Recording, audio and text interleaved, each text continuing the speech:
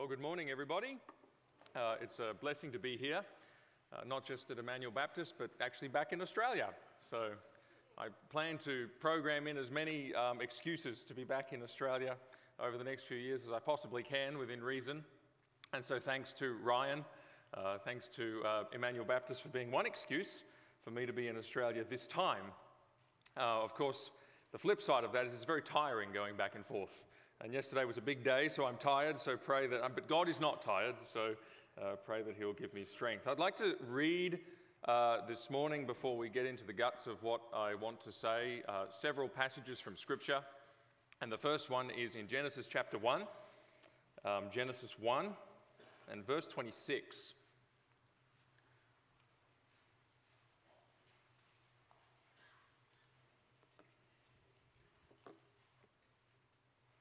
It says, "Then God said, 'Let us make man in our image, after our likeness, and let them have dominion over the fish of the sea, and over the birds of the heavens, and over the livestock, and over all the earth, and over every creeping thing that creeps on the earth.' So God created man in His own image. In the image of God He created him, male and female He created them. And God blessed them. And God said to them, 'Be fruitful and multiply, and fill the earth and subdue it, and have dominion over the fish of the sea, and over the birds of the heavens, and over every living thing that moves on the earth.'" Turn over to Genesis 2 and verse 7. I'm actually assembling pieces of a jigsaw at the moment. And there's the first piece of the jigsaw. Made in the image of God, made male and female, made with dominion. We're going to add another piece, Genesis 2:7. "Then the Lord God formed the man of dust from the ground and breathed into his nostrils the breath of life, and man became a living creature." The other piece that I want to gather from that is made from the dust. Go over to Genesis 5.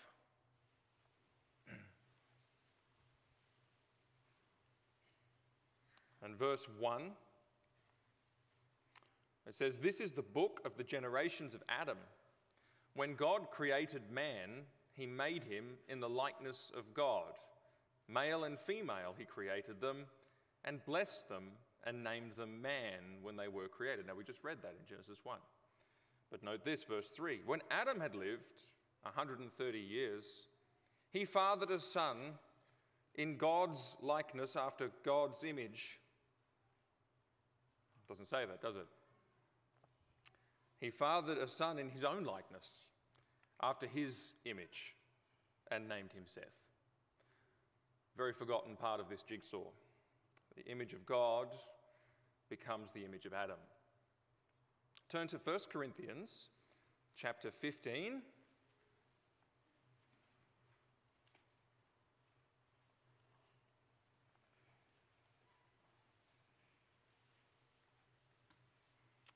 First Corinthians 15:21.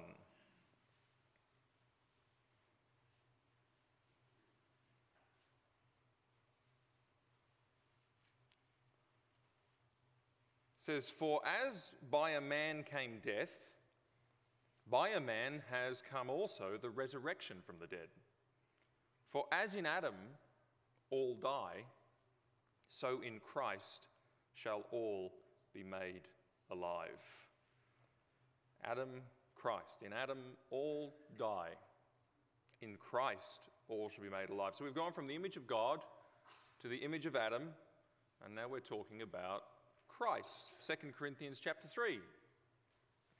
And this is the last one.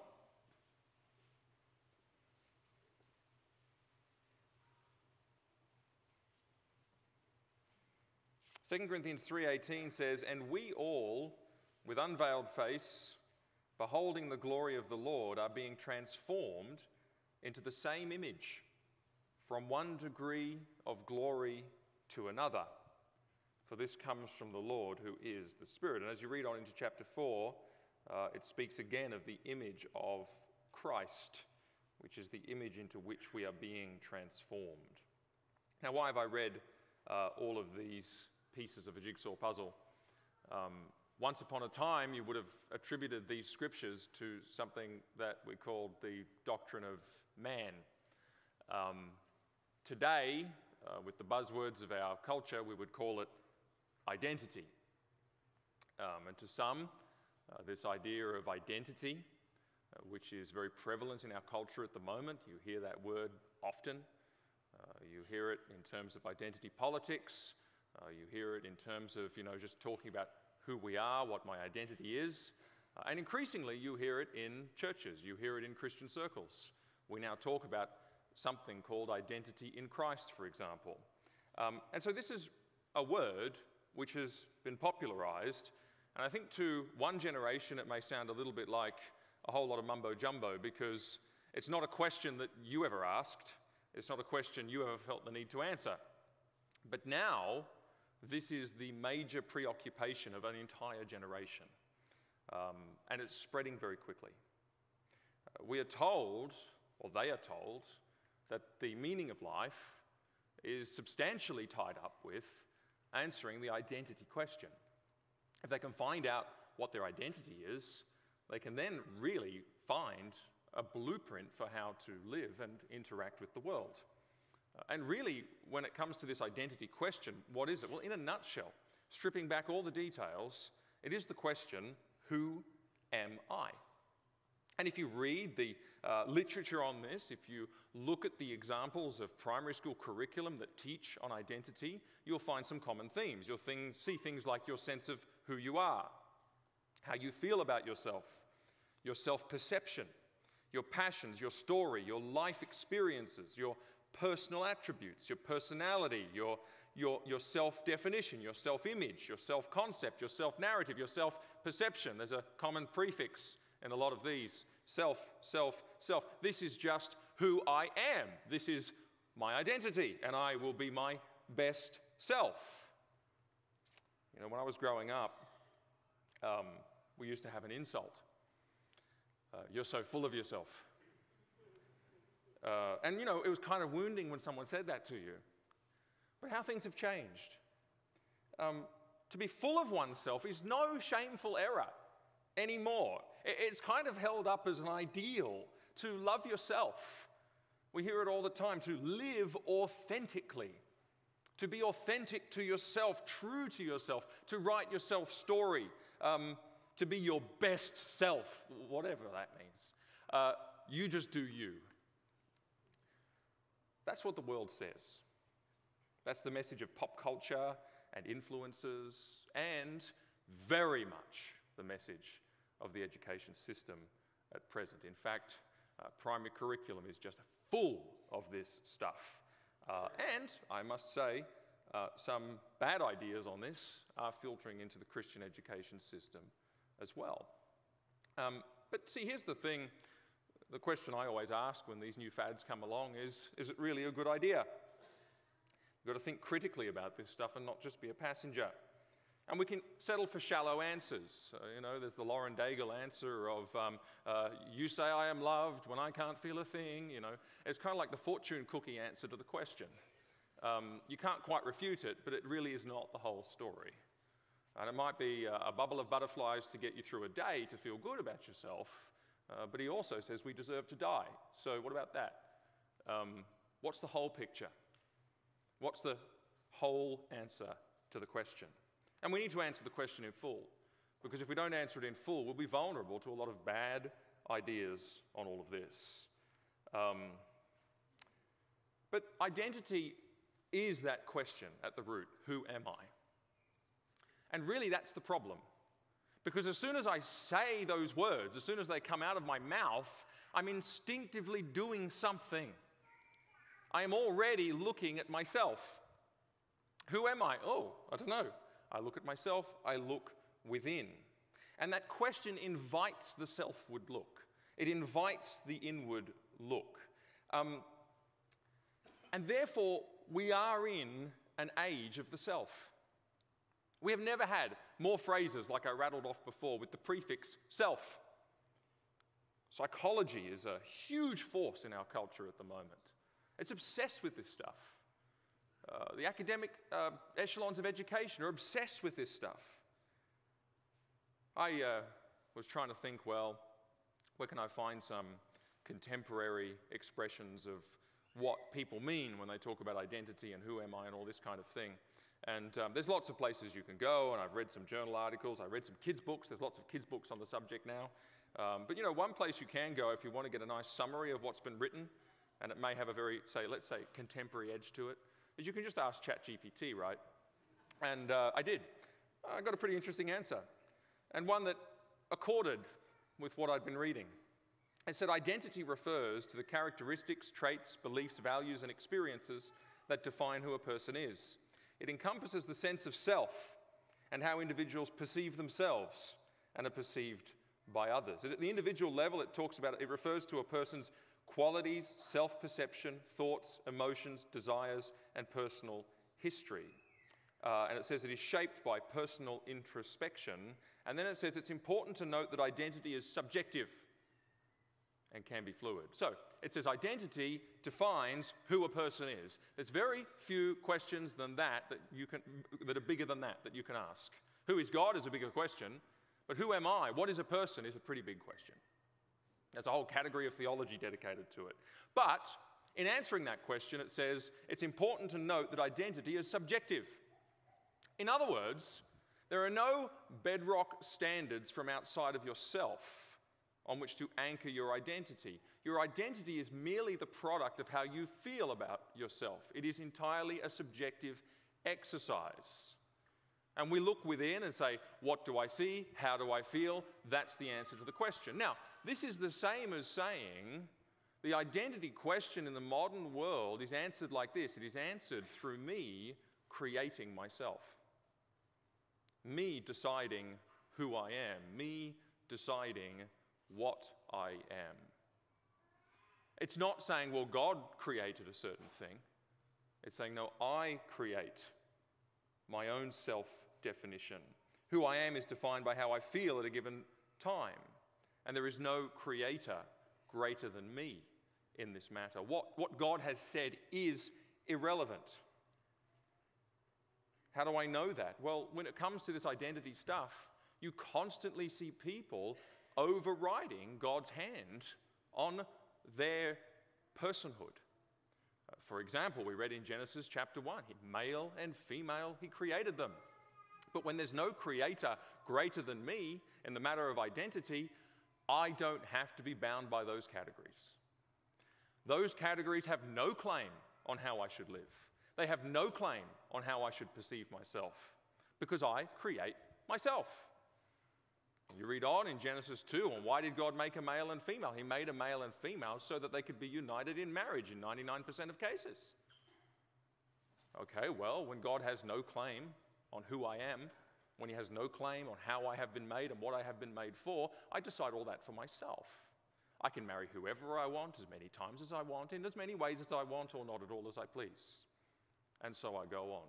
You see so many areas in which the subjective self-definition, I create myself mentality, overrides what God has said and what God has put in place when he created the human race. This is rebellion.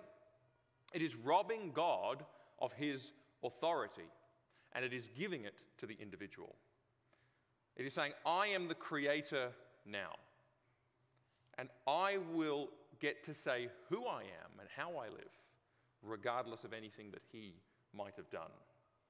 It's a philosophy that is being used to rewrite the order of creation in the ways I've just said. The gender one is a huge one. The sexuality one is a huge one.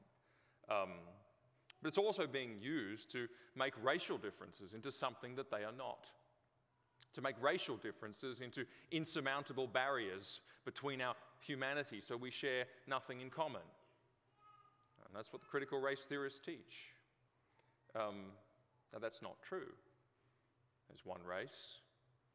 We share everything that really matters in common, including truth itself. We use this to, and this is so embedded in the culture. I mean, we've just come out of Pride Month, just a couple of months ago. And that really is the ultimate exaltation of the self. That really is the ultimate in saying, this is what I am. God says, no, I don't care.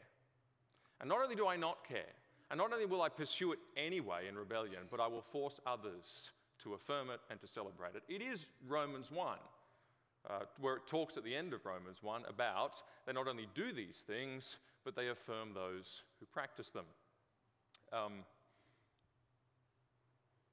I can make myself now. I am the creator.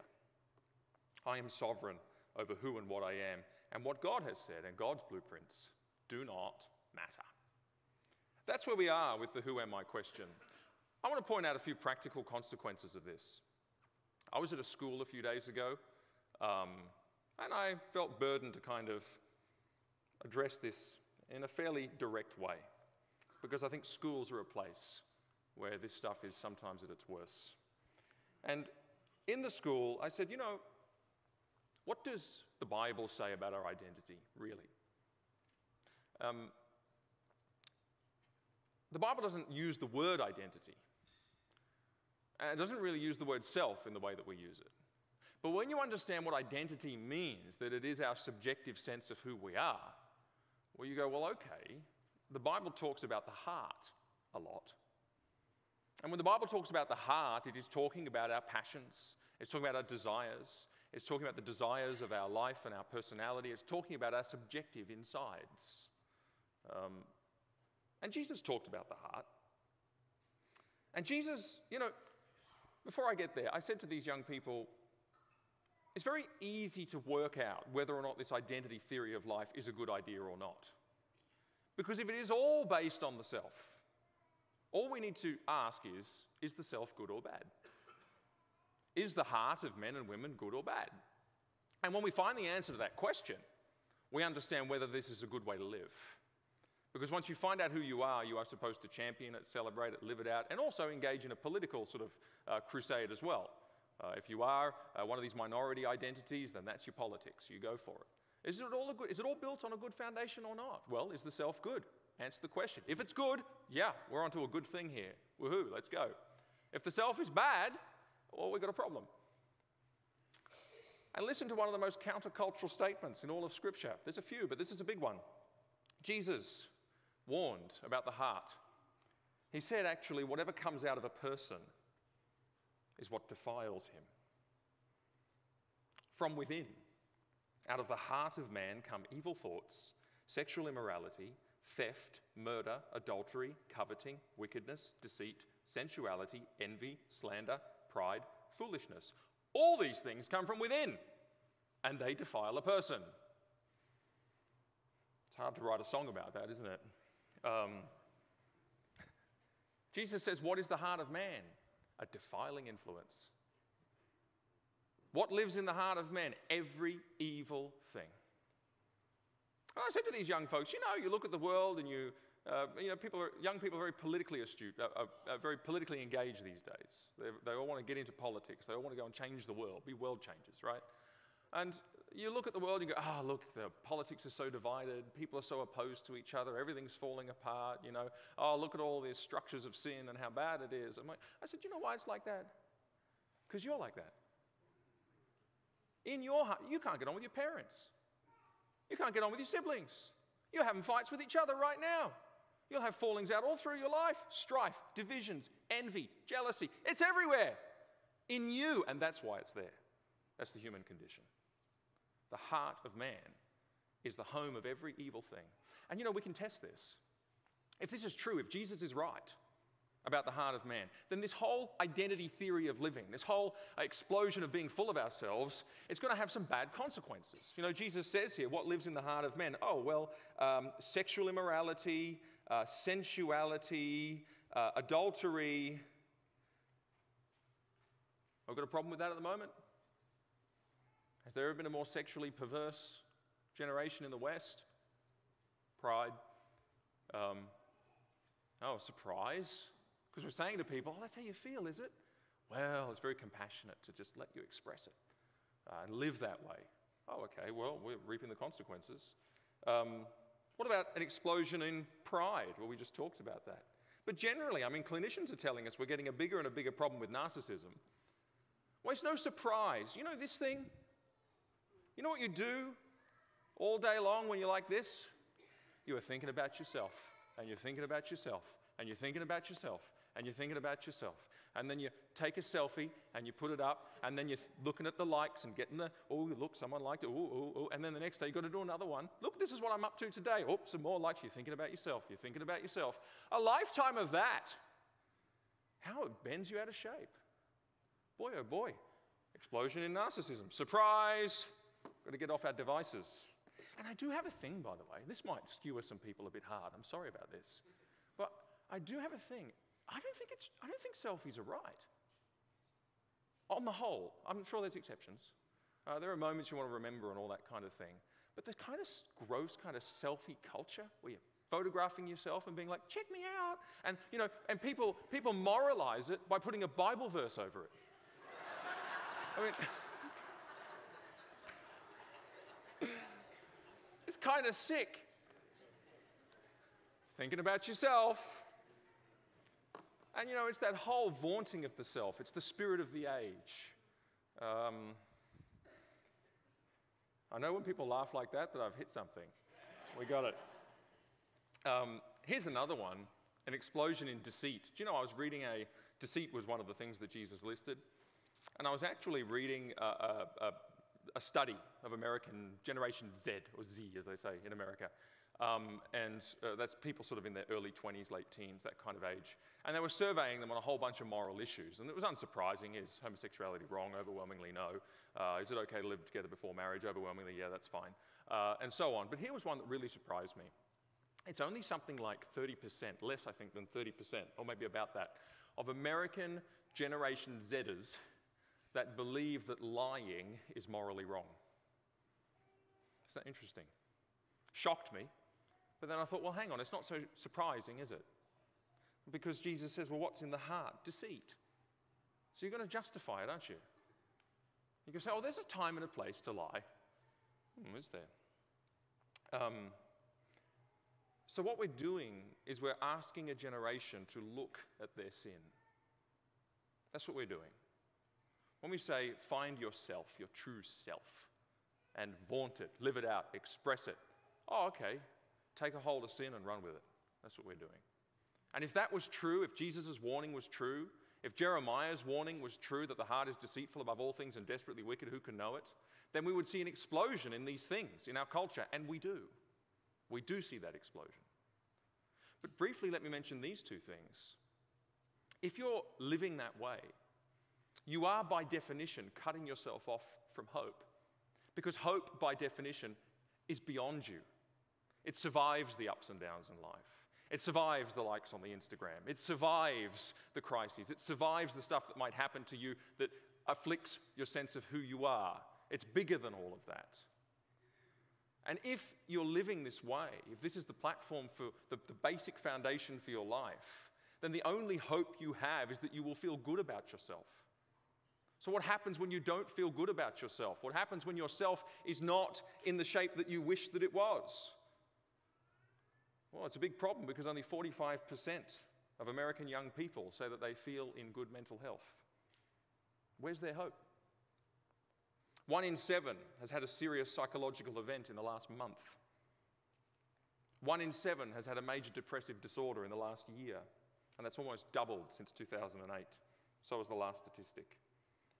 1 in 10 has thought of suicide in the last month. That's almost doubled since 2008 as well. There's been a 56% increase in suicide rates among Generation Z since 2007. I have a family member who works in one of the biggest children's hospitals in Australia, and they are dealing with an absolute influx of 12-year-olds, 13-year-olds, 14-year-olds committing suicide. Where does that come from? It's not normal. I mean, I think it's the internet. That's what it is. They're getting into dark places. But we have this massive problem of hopelessness in our culture. We have young people who have no hope because we're locking them into themselves. And also consider this, I don't know if you've ever been in a situation where you're surrounded by people who you can't trust. I used to work in politics, it happened a lot.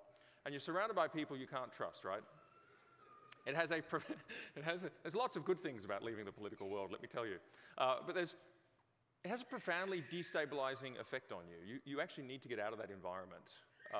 You kind of get all gaslit and everything. You don't know what's going on and what's true. Is there anything less trustworthy than a teenager's feelings? Is there anything more changeable than a teenager's feelings? No, not really. Maybe the waves of the ocean, and even then, at least there's a consistency to them. Can you imagine the anxiety of trusting your feelings? And it is true, we've got the most depressed and the most anxious generation in the history of the Western world. Is that a surprise? No, it's not a surprise. This is a picture of, unfolding tragedy in a generation. It is. There's going to be a lot more of this. Where did it all go wrong? Do you know where it went wrong? It's interesting. So we've talked a little bit about Martyn Lloyd-Jones over the last 24 hours, myself and Andrew and Ryan and others and Matthew. I always remember he did a series on spiritual depression, and he called it the mumps and measles of the soul. And he became quite famous for it, ended up writing a book on it. And it's interesting because the theme that he took up immediately following spiritual depression was when he started his series on Ephesians. And he really opened with a discussion of the glory of God. And I remember listening to one of his sermons, and he said, we were talking about spiritual depression these last few months. And he goes, and he says, I think we rather enjoyed ourselves. And he made an excellent point, which is that people never tire of talking about themselves. They never tire of talking, of delving into what makes them tick, their own psychology, how they feel, why they are the way they are. And people get quite in, you get a very attentive audience when you talk about these things. And then he said, and then we moved on to the glory of God. And he said, I think it's safe to say people weren't nearly as excited. And that's a tragedy, right? It's a sad commentary on how we are. I think it means we don't know God well enough, because if we did, we would rejoice all the more to be discussing that topic and all the more interested. But I raise that because I'm writing a book on this subject at the moment, and I nearly started with the antidote, which is the opening words of the whole Bible: in the beginning, God. Before God says anything about anything, he starts with his own perspective. He raises our eyes upwards to see him and then to see what he has done. And there we find wisdom. There we find truth. And that is why the Proverbs say the fear of the Lord is the beginning of wisdom. Now, that's not just a fortune cookie. That is a truth, because if you start with God, you start where everything started. And he gave everything its place. He gave everything its order. He gave everything its meaning. He gave everything its definition. And when we see it from his perspective, we understand it rightly, and we gain wisdom because we know how to interact with it according to truth. But if I start with the fear of the Lord is the beginning of wisdom, in the beginning God, people aren't so interested as me starting with, who am I? That's a little bit more enticing, right? But this is the answer. God made everything. Wisdom requires that we turn to him. And the Christian mind on all things, concerning anything at all, if you want to know the truth about it, if you want to understand it, if you want to interact with it rightly, begin always with God. And this is something we have to train ourselves to do, because the effect of psychology on us over the last 70, 80 years, since Jung and Reynolds and Freud and all of those guys, is such that we always start with how we feel. Always. And we always start at the horizontal plane. It's either how we feel or how our friends feel or this personal story or that example in my life. Don't start there. Start with God, with truth, with foundations. And people say, oh, it's not very nuanced and gracious and loving. I tell you what, the only way you can be nuanced and gracious and loving is if you do it according to truth. Find out what the truth is and then apply it. And we must begin with God. And when it comes to who am I, that impulse to look within is so the wrong impulse. The impulse we should have is say, well, what has God done in this matter? How has God made the human race? What is his answer? And the first piece of the puzzle was there in Genesis 1:26, that he made us in the image and likeness of God. And again, people take that as some kind of motivational speech, and they sort of think, that's great, we're made in the image of God, let's go and have a good time. Okay, there's a bit more to it than that. And also, it's probably the only compliment the human race gets in the entire Bible. And it's before the fall. There's a lot of negative feedback thereafter, so don't get ahead of yourselves. Let's run away with that in isolation. But it's a good place to start, because it tells us what we were made for. It tells us how we were made when God said, very good. And that's the blueprint. That's where we begin. Now, people say, and we've always got to ask the question, we hear phrases and we don't always delve into them, like identity. We don't always say, well, what is identity? Image of God's another one. What is it? What does it mean? What is the image of God? It's interesting. I've told this story once before, so apologies if you've heard it. But there was a supporter a few years ago who mailed a package to the ACL office, and we opened it, and it was a portrait of me. It was a painting of me. And it was evident that this person who had painted the portrait had artistic talent, because she had captured me really well. And I thought, that's actually a really well-done painting. But I had a problem, because I'm not going to put it on my wall. I mean, in a selfie culture, you never know. But I wasn't going to do that. I think Anthony Fauci, has his portrait on his wall in his office. Yeah, someone said yes. I think he's actually got multiple portraits in his office. Yeah, they're still nodding. We're not going to do that, right? That's the sign of something wrong. I thought, I can't put it on my wall. What will I do? And so I got an idea, and I mailed it to my mum. And she hung it on her wall, and that's fine, right? And it sits on the wall above her piano. And I was up in Brisbane a few months ago, and every Friday night, all the sort of grandchildren or nieces and nephews, my nieces and nephews, come over, and I was talking to them all about identity, because it's a big deal, and they've just been going through it. Some of them go to a government school, and they've been talking about it at school. And so I sat down, was telling them all about identity, and to make it a point, I pointed at the portrait, and I said, see that portrait over there? And they all yelled out together, that's you! And here's the thing. I said, actually, it's not me. I'm standing here. That's my image. But it's such a good image that you can see something really essential about me in it. You can see me in that picture. And here's the thing about human beings. When they were made, you could actually see something intrinsic to God in man and woman as the crown of God's creation. And the thing that you could see in them is actually explained to us by the Apostle Paul in Ephesians and Colossians. And I don't see this discussed much except in very old books. These days we kind of go on a flight of fancy about what is the image of God. Oh, well, that's why we love each other, and that's why that's why we're creative and we can build things, and that's why we think so clearly and we're rational, because God is rational and God loves and God builds, and maybe. The Bible doesn't say that. But what the Bible does say is in Colossians 3 and 10 and Ephesians chapter 4 and verse 22. And in Colossians 3 and 10, it tells us about, both passages are actually about something called the new self, which we're not going to go into today. But the point it makes is that the new self is actually the image of God. And it says, put on the new self, which is being renewed to a true knowledge, according to the image of the one who created it, the image of the Creator, the image of God. The new self is likened to the image of God. And the same in Ephesians 4:22.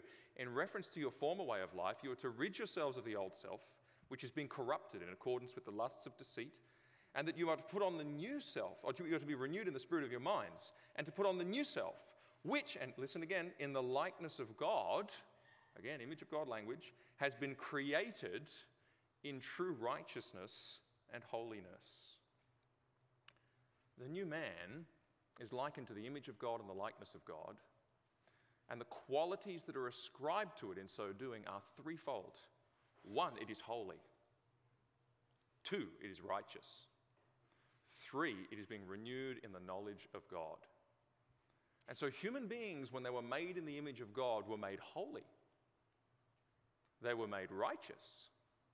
And they were made knowing God. That's the guts of the issue, right there, the crux of the thing. And it may well be that those other things that we look at and we say, oh, humans have got a rational intelligence that the animals don't have, or humans have incredible creative abilities that animals don't have, or humans have relational in the way that the animals aren't, and that's all true. But when we understand what the crux of the matter is in the image of God, we realize why we are like that. We are like that we might display the holiness of God and act in a way that is righteous according to God's standard. Because holiness speaks to us of purity, sinlessness. God is described in the Bible, his essence is holiness, and that's why his image is always going to have holiness in it. That's at the heart of who God is. The theologians call it the attribute of attributes, the one that really houses all of the others. It tells us he's perfect. Well, why is he perfect? Well, because he's love, because he's good, because he's grace, because he's just, because all these things. And it tells us that he's distinct. Why is he distinct? Well, he's omnipotent, he's omniscient, and so on. And we're going to see that those incommunicable attributes, his omnipotence, his omniscience, his infinity, his aseity, they're not accessible to us. But the moral perfections are. And that is the way we were made, to put his moral perfections on display. And righteousness is really the doing of what is holy. Righteousness is right actions. And so we're given this mind, we're given these faculties, we're given, hands to work for God, minds to think for God, lives to animate for God from holiness in righteousness. But also we're given these things because we've got another unique ability that the animals don't have. I mean, when was the last time you saw a couple of dogs looking at a sunset asking, is there a God? Doesn't happen, does it? You don't get camels wandering in the desert asking each other philosophical questions about creation. Why? Well, they don't have the faculties for it, clearly. But we do have faculties for what? To know God. And that is why throughout all of human history, the human race has occupied itself with philosophical questions, questions of ultimate meaning, and all this kind of stuff. Because that's what we were made for. We were made to be in relationship to God. And you read Genesis 1 to 3, and one of the things you see time and again, that there is closeness to God. There is communion with God. They walk with God in the garden in the cool of the day, and all this kind of thing. And what happens when sin comes in? They're hiding. They're fugitives. They're running away. They're doing this. And isn't that what our culture is doing right now? Because they're exalting themselves, raising themselves up against God, and they're saying, la, la, la, not listening. Don't tell me about him. They're just like Adam in the garden, running from God. But it's not what we were made for. We were made for holiness. We were made to act righteously. And we were made to know God.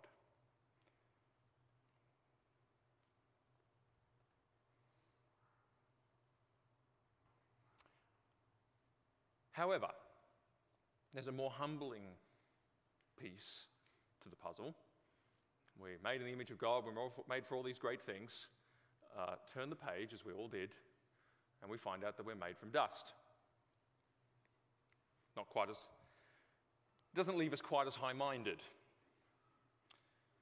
And it's important to know this, though, that although we were made to image God, although that was the calling on the human race in creation, and although, we had many great faculties and we continue to have remnants of all these things, to do good and to do righteously, to be holy, to be like God in that way, there is a sense in which, the other truth is we are not gods. We are creatures. We are part of the stuff of creation. Like I said, there are parts of God that belong to him as God. We will never have his aseity. We'll never be self-existing. In him we have our life and breath and everything, says the Apostle Paul. We're completely dependent. We will never have his omniscience. Nothing in all creation, not the angels, nothing has his omniscience. And so on. We are creatures. And this is a very, very important part of the jigsaw for us to remember in today's world. There is much made of the image of God. There is not much made of the dust. And I ask myself, why? Because it's there. And I think a big part of the reason why is because it is humbling in the face of the culture that we live in. Because the culture that we live in is at war with this truth. The culture that we live in wants to be, as Adam and Eve did in the first temptation, they want to be like God. And I gave a clear example just before with the whole identity thing. How are we being like God in the question of who am I? We are creating ourselves. We are taking the creation order that God has given, and we are saying we are the creators now. We're getting too big for our boots. We're stepping beyond our bounds as dust, and we are making ourselves according to our own moral boundaries and our own blueprint. And really, that's probably what it meant in Genesis when Adam and Eve were tempted. It says to be like gods, knowing good and evil. Again, to be in that position where you have some knowledge of good and evil, and therefore you have the ability to declare what is evil good and what is good evil, and live according to your own moral path rather than the one that God has set down. And that's what we're doing today. This pride movement is a classic example, but you look at so many of the social issues of the day, and I was going through this yesterday, and you see how that this is people raising themselves up against God and his authority. The transgender issue is a key one. We are raising ourselves up against God and his authority. We're saying that the fingerprint of his design in our creation means nothing for how we ought therefore to live and understand ourselves. Well, newsflash, it means a great deal. But when we want to defy him and raise ourselves up against him, we put that to one side. The sexuality issue is another one. The many human races issue is another one. Pro-life is another one. We don't actually want to, our culture doesn't want to come up with a moment when a life is a life, because they actually want the ability to say whether it should live or not, based on how they feel about it. And that's the reality. If it's not wanted, it's not a life. If it is wanted, we do everything to save it. What are we doing? We're raising ourselves up against God's authority. God has defined what life is. It is not ours to define. God has defined what male and female and gender is. It's not ours to define. God has defined what marriage is. It's not ours to define. It's not the government's to define. God has defined what the human race is. It's not ours to define. This is the sin of our day. It is everywhere. We even, by the way, raise ourselves up too far. And I'm not dismissing all environmental stewardship and that kind of thing. But what I am saying is this. What's going on in the culture at the moment in relation to the environment is the view that we are in charge of the planet's ultimate destiny. And we are not. God has said ever since Genesis 8 that seed time and harvest, cold and heat, summer and winter shall not cease so long as the earth remains. He has a program for the planet. He'll sort that out. We don't need to freak out that this place is going to end in 12 years. It might if Jesus comes back, but only if Jesus comes back, right? And I know there's two schools of thought on this, but I do quite like what John MacArthur says. It's somewhat provocative. He says, if you think we're messing up the planet now, wait till you see what Jesus does with it when he comes back.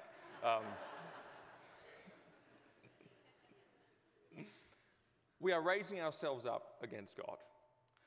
It's no clearer than in the identity debate. But let me quickly mention this bit.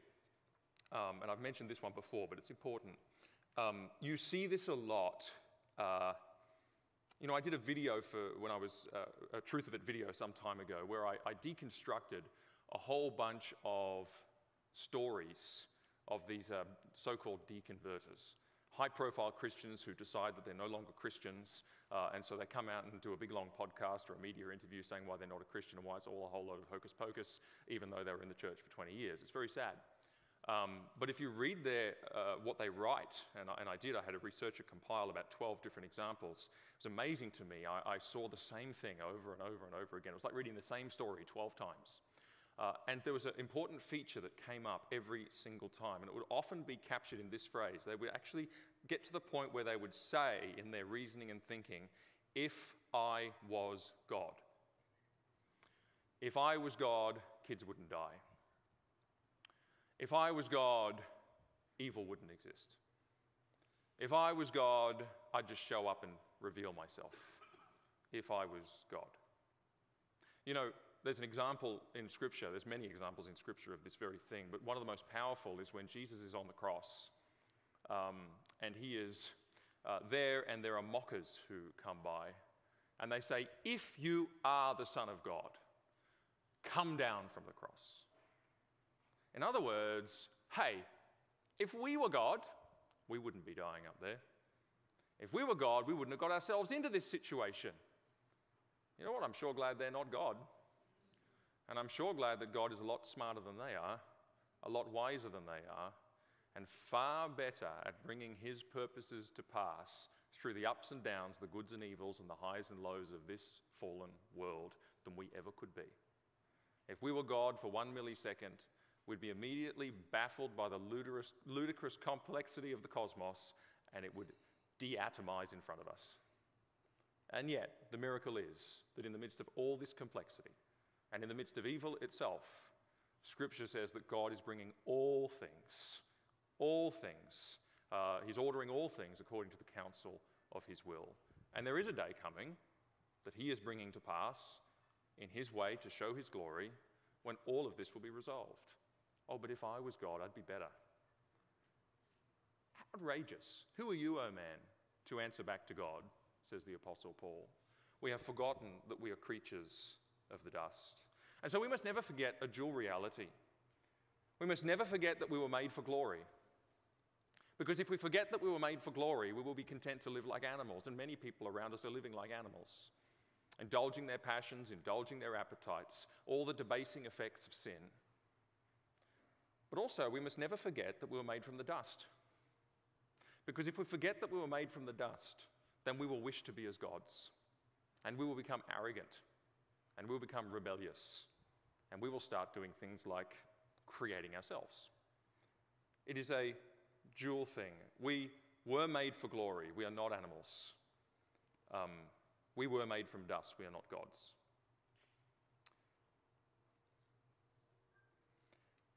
However, it's important for us to understand a very important context in our time that is so forgotten. And I've alluded to it already. I've alluded to the fact that these things are not as they once were. This order is not in the order that God made it. And the answer really comes to us in Genesis 5, when we see that very important reality that Adam was made in the image and likeness of God when God made mankind male and female. But the subtle change in language is something that is picked up in the New Testament in 1 Corinthians 15, Romans 5, and other places, when it says, "Then Adam had a son in his own image and in his own likeness." And I don't think there's really many theologians that would say we no longer possess the image of God, but all of them would say that there is a degree of ruin and brokenness attached to it. I think that a useful way to think about this is to remember that actually we bear Adam's image. And in Adam's image is a fragment, is a broken down relic of God's image. But it's a fragment and it's broken down because other things are there now that were not in God's pure image. Sin is there. Death is there. Through Adam, it says in Romans 5, sin came into the world and sin passed to all men. And then all sinned. And then in Corinthians, we read that as in Adam all die, sin and death came in to substantially erode and substantially undermine the true holiness and righteousness that was there, and to undermine our knowledge and relationship with God, because we are cut off from God by our sin. We do not know God as we ought to because of sin. It's a little bit like, I was in Europe 2017, and I was there for the 500th anniversary of the Protestant Reformation. And me and two friends were traveling all around Germany and Switzerland and went to followed the footsteps of the reformers. And it was a great trip. But one of the things we loved to do as we were going along was spy out all the castle ruins that were on the hilltops around us. And whenever we saw one, we'd try and get to it. Some of them were easy to get to, some were more challenging, some had roads, some you had to climb. And we'd climb up to these castles, and it was interesting. We'd often call them castles. But of course, when you got there, depending how old they were and whether or not they'd been made into a tourist attraction, You could kind of say they were castles, but more accurately, they were ruins of castles. Sometimes if there was a plaque or there was some kind of setting around them, you might have a story about what it once was. And you might have, Count von, Trapp once lived here. And you'll see the story and you'll see the artist's impression of what it used to look like in its full glory. And you think, wow, what a place. Wow, imagine being here back then. And oh yeah, they've got a great view of the river for security. And you can dream it all up. But see, it's a great metaphor of the human condition. Are we still castles? Kinda. I mean, the foundations are kind of there. There's like a turret hanging up over here. You can sort of see some of the glory of what it once was. But my goodness, it's damaged. My goodness, it's not what it once was. In fact, it's not even doing the job it used to do, because the job it used to do was know God. And the castle's job was to house people and be a defense and a fortress. No one can live there now. It's got no roof. But the relic is there. The ruin is there. And as that sign said, Count such and such once lived here. You could have a sign on our head that said, God once lived here. Because we are now bearing Adam's image. We are now in the fall, when we do not know God, when holiness has become foreign to us, when righteousness eludes us continually. And the other things that are mentioned there are spoiled as well. Male and female, he created them. What for? Perfect harmony. Well, we're a long way away from that, aren't we? The battle of the sexes continues. And most of the political ideologies around us have conflict narratives built in for men and women and other categories of people. All this is spoiled. So we must never forget that we are not currently the person who we were called to be. The world says that you should be yourself. It tells us that being your best self is what life is all about. But the Bible says, no, there is a person who you are not, who you are called to be. The Christian should never double down on who they are and say, oh, that's just who I am. Yeah, you're a sinner. That's who you are. Careful. The Christian is being transformed into another person. That's a crucial thing to grasp. And it seems kind of obvious, but in today's world, it's got to be said. Because it's a crucial difference. And our world hates the truth that within our hearts, as Jesus said, is all this sin. And that by ourselves, we can't do it. And so our world hates the gospel. Because it accuses them of the thing that they've been resisting, which is that in their heart dwells every evil thing. We know what has gone wrong.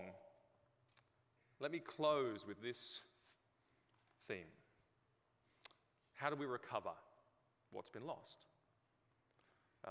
Some time ago, when I was first putting together a series on sort of creation blueprints for cultural issues, I looked at the image of God thing in Genesis, and then I decided to do a bit of a word search throughout the Bible for sort of image, likeness, and similar terms, so I could try and find out where this concept is mentioned again as you go through Scripture and what is said about it. And something jumped out to me when I did that. I realized that after the fall, usually this concept of the image and likeness of God is not actually raised when Scripture is talking about you and me. It is raised when Scripture is talking about the Lord Jesus Christ. And Scripture teaches us in the New Testament that He is the image and likeness of God. Some examples, Colossians 1:15. He is the image of the invisible God, the firstborn of all creation. Hebrews 1:3. He is the brightness of God's glory, the express image of His person. 2 Corinthians 4:4, the God of this world has blinded the minds of the unbelieving so that they will not see the light of the gospel of the glory of Christ, who is the image of God. And I'd like to start something as I speak about this topic around the place.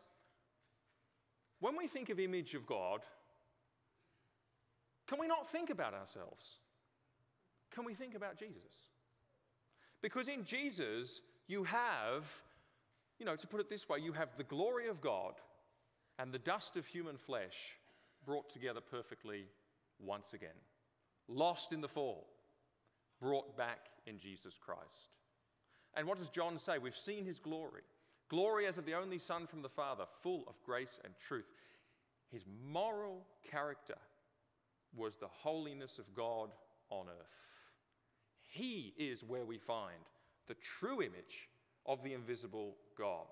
And the wonder of the gospel is this, that through repentance and faith in him, you can actually have a link with him and his image, which is the glorious image of God, which is as real as the biological link you have this morning to Adam himself. You have a biological link to Adam in your genetics, and his image is strong in your flesh. But in salvation, as the New Testament continually says, we are placed into Christ, in Christ, in Christ. How? There is a Holy Spirit that dwells in you and a spiritual link that is just as real to his new nature, his image, the true image that is holy, that is righteous, and in whom we find the true knowledge of God himself. He is the blueprint. He is the restoration that we need. And that has two practical implications. The first one is, as that link is forged, we find that we are changing. And we read that scripture, 2 Corinthians 3:18, changing from one degree of glory into another, into his image. And that's the reality of the Christian life. I was listening on a completely different topic to a preacher online, a guy who was, most of the guys I listen to are dead now, and he's dead now, but he was a great preacher in Scotland, a guy called Eric Alexander. And he was talking about the fact that he had just been in the United States doing a speaking tour, and he said everywhere he went in the hotels there, he said there just seemed to be a real construction boom going on. There was so much renovation taking place. And the sign that they all had in the American hotels was, it said, "Please be patient with us, we are under reconstruction." And he said, I wanted to steal a few of those signs and bring them back to Scotland. And he said, and dish them out to the congregation and say, wear this, put this around your neck. Please be patient with us. We are under reconstruction. But it's the truth, right? Transformed from one degree of glory into another. And that transformation means we are not perfect yet, right? But it means, I was talking to someone just yesterday who was saying, oh, the struggle with sin is so real, I get so defeated. I say, hey, at least you're struggling with sin. That's the first sign, right? Because there's a change of desire. What does it say about Jesus? He loved righteousness and hated iniquity. And that's the love and hate that comes into your heart. And that's the fulfillment of the promise, by the way, made to the serpent, that his head would be crushed through the seed of the woman. There would be a new humanity in Christ where Satan would be dethroned from their hearts and where Christ would be enthroned. And a new love of his evil would come into their hearts. A new hatred of him and his sin would come into their hearts. And they would instead be governed by Christ himself and his power and his spirit. And it changes our loves. It changes our hates. I'll never forget, as a young guy, I was listening to another preacher in our home church in Brisbane, and he was telling the story of a Christian man who came to him in despair and said, I don't think I'm saved. I don't think I'm a Christian. I said, why don't you think so? He said, because I can't stop sinning. I said, okay, let me ask you a question. He said, how do you feel about your sin? Think about it. How do you feel about it? And he said he clenched his fist so tight, his whole hand went white. And he said, I hate it, like this. And he said, you know what? I think you might be saved. And that's the point. A new love, a new hatred. He loved righteousness. He hated lawlessness. That's a present change of our constitution. But also we see a final change of our destiny. In Christ we shall be truly made alive. He is the first fruits of them that sleep, each in their own order. First Christ, then us who follow in his image, in his slipstream. Our destiny is changed, and it is a destiny of complete glorification, of a restored image of God through the image of Christ, which, by the way, has so much more in it because of all that he has done to win our salvation. And so we are greatly blessed to be transformed into his image. And the Apostle Paul talks about this like running a race. He says, I bring myself under submission in the running of the race, in the fighting of the fight. And here's the thing, when you're running a race, when you're moving to a destination, even in life, when you have an ambition that you want to reach or a goal, what do? You start to calibrate every feature of your life, your day, your week towards the achievement of that goal. The actions you take are aligned with where you're going. The decisions you take are aligned with where you're going. The things you say no to, the things you say yes to are defined by the destination. And if your destination is to be glorified with Jesus Christ, what you do today will be shaped according to that goal. You will do things that advance you to that goal, that make that goal all the sweeter every day, and you will get rid of all those things that distract you from that goal right here and now. The Apostle John writes, he says, we're God's children now. What we shall be has not yet appeared, but we know that when he appears we shall be like him, because we shall see him as he is. And everyone who thus hopes in him purifies himself as he is pure. Our day is shaped by that ultimate destiny. And by the way, if you're living that way, I mean, that's the hope I was talking about before, where no matter what happens in life, you know where you're going. You know the destination that you have. And your destination is to be as Christ is. And that's my question. Do we have a present changing constitution because of our connection to the image of Christ in Jesus through the Spirit? And are we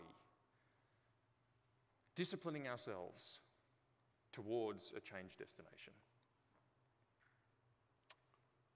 The question we started out with was, who am I? You know what the answer to that question is? The answer to that question is no. You know, when Joshua was on the battlefield, he came across the angel of the Lord and he said, are you for us or are you for our enemies? And the angel says, no. I'm the captain of the Lord's army. In other words, Joshua, you asked me a dumb question. It's not about whether I'm with you, it's whether you're with me. And it's the same here, you know, it's a dumb question. It's not about who am I. It's actually about who is God, because we were made to bear his image. And when we see that in Jesus Christ himself, everything else is going to fall into place. Let's pray.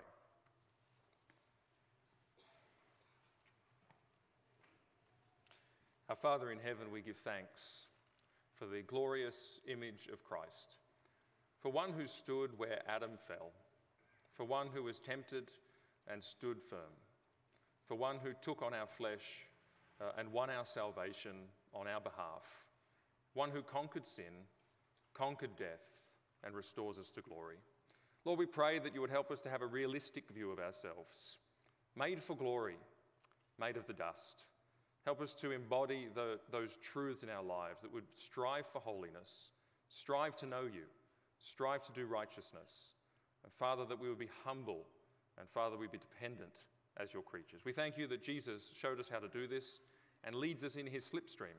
And so, Father, we pray that we'd have a renewed hope in him this morning, that we would have a renewed zeal to live for him and to reach that destination that he has called us to be glorified with him. And Father, help us to test ourselves as well, whether we really know these things and live accordingly, whether we do have a changed constitution, whether the work of the Holy Spirit is in us, making us holy. We ask that you would help us to reflect and help us to rejoice in the great calling that we've been given through Jesus in his name. Amen. Thank you, Brother Martyn, for delivering the word of God this morning. And for some of us, it's a reminder. For some of us, it's learning about the reality that it's not about who am I, but who is God.